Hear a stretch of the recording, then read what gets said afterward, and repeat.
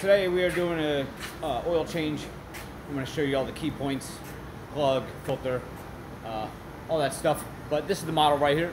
This is the Jacobsen TriKing 1900D.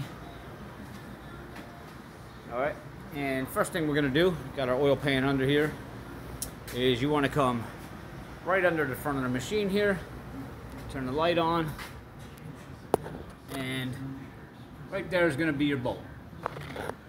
All right, so it's pretty much parallel with your driver's side and your passenger side right underneath.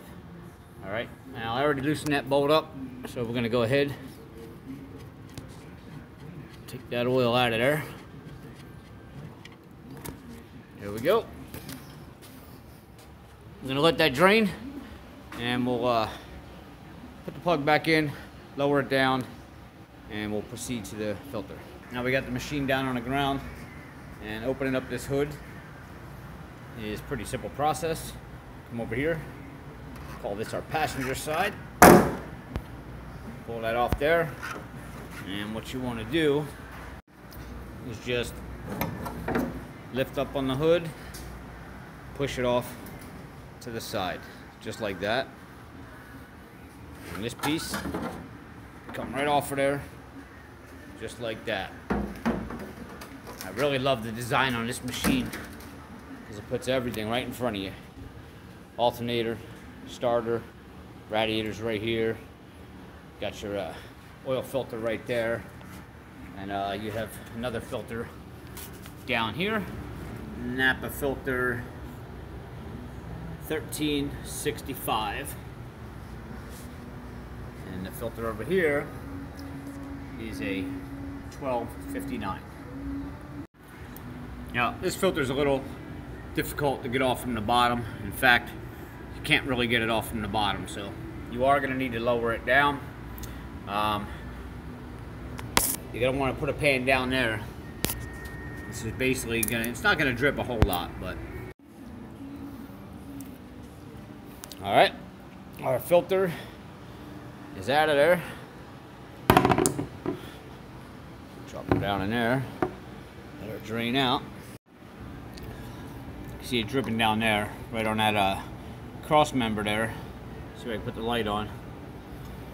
All right. The only thing I don't like about that design is it's dripping right down on this micro switch here, and it's getting that all covered with oil. So, mental note: put a rag there next time. Just so you don't have any malfunctions from that.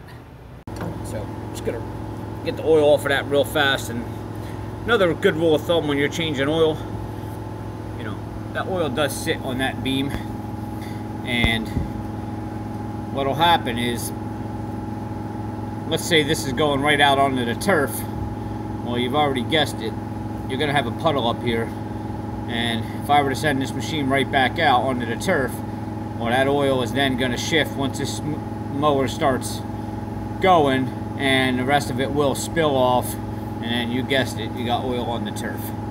So just clean up all your areas that have dripped oil. And a lot of times they'll drip in places that you can't really get to wipe it off.